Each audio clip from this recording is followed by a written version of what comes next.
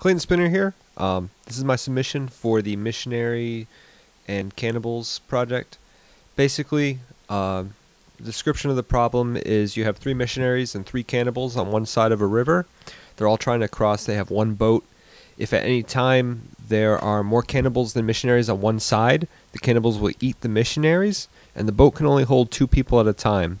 There also has to be someone on one side of the river with the boat to row it back. The boat can't just, come back by itself. So, with all that said, basically, the way I solve the problem is representing the state space of all the possible moves by the missionaries and cannibals with a node class.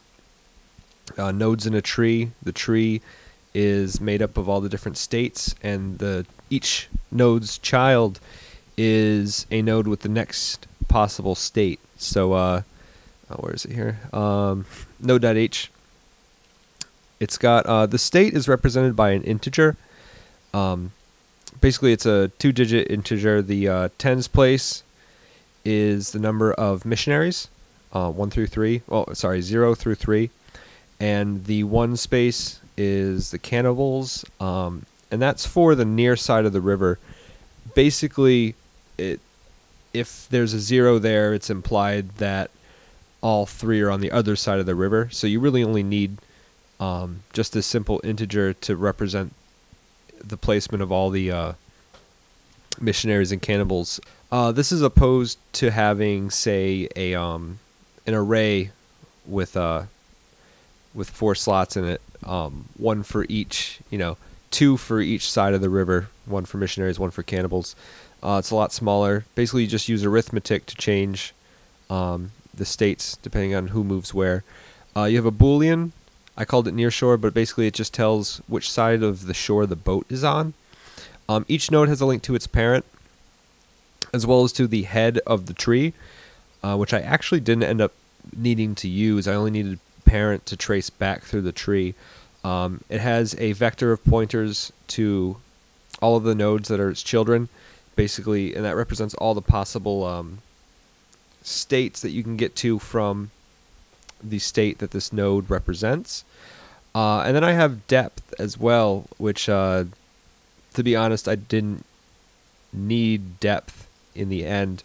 Initially, I thought I'd have to check if it found multiple solutions to see which solution was at the shallowest depth, which would basically be the fastest solution to the problem and the most efficient. But I ended up not needing that. But that's still part of. I just left it in the node class for now. So the way you get from states is with a transition function, mine called aptly transition. It takes in the node. It first checks to see if the node does indeed contain the solution. Gets the state space if space equals 0, meaning now this is 0 meaning that everyone's on the other side of the river, because again the integer represents the amount of missionaries and cannibals that are on the near side of the river. Far side is the side they're trying to get to. Just returns. It does nothing if it's found. This transition and this solution is not recursive. Transition does not call itself on the children of the node of future states that it finds. I end up actually doing it. Well, I'll get to that a little bit later, but I do it through a while loop, going through the history. But I'll explain that later. Basically, transition just populates the children of the node with all the possible states that it can go to. First, with each side, there are 5 possible moves. Either 1 missionary moves over, 2 missionaries move over, 1 cannibal, 2 cannibals, or 1 of each. So that's what these if statements do here. The if is to check to see if it has enough people to actually move over. So for the move 1 missionary moves over, you need 1 missionary on that side to actually move it. If that's the case, see it subtracts 10 here. 10's place is the missionaries again. And then it creates a new child for that node. It does that for the other 4 possible moves on the near side. This is if node is if the boat's on the near shore. And then again down here, transitions for when the boat is on the far shore. Basically does the exact same thing, just in reverse. all the possible moves for the boat coming back to the near shore. Then what it does is this population here doesn't check to see if the moves are legal or if they've already been found in another part of the tree. So that's what cull does down here. Basically, cull the node is to take out all the children that are illegal moves or are moves that we've already searched. So here it just iterates through all the children, performs is illegal on the child state, and if it is, node delete child, del child. Is illegal is basically one big Boolean if statement. Basically, this is the arithmetic equivalent of if there are more cannibals on the near shore than missionaries, or if there are more cannibals than missionaries on the far shore, return true to is illegal, otherwise return false. So if it finds it's true, it deletes the child. It's not a possible state. Then this section checks to see if it's something we've already found, a state we've already come to. And it does that by actually keeping a history of all the moves, which it then checks each child against. It's got the 2 for loops to iterate through the children and iterate through the history states. It then compares them. If they're the same, node del child. So then that pops back up here. Post cull, it just prints out the nodes that are left, the states that are left. Anything that's left, it adds on to, pushes onto the history vector of all the nodes for things we've searched, and prints that out, prints out the history, and then basically ends. So again, as I was saying, this isn't recursive. What it does is it searches through the history iteratively, just one by one, until it hits the state 0, 0, basically, until it hits the solution. Let's see, transition on history. And this effectively does a breadth first search. It will search the initial state that I put in, which is river. Node river is basically the head of the tree. Give it the starting state of 33, which is everybody's on the near side. And then it just starts going. And all of the head's children, all of the first state's children, will then be the next nodes in the list in history, and it'll just go through all those. Then it'll go down to the next level, go through all those children's children, and it'll just keep going. So it ends up being a breadth first search. It kicks out of the while loop when it finds the state that is the solution. And then basically it's just a matter of tracing back through the solution's parents to find the order of moves that you did to get to the final state.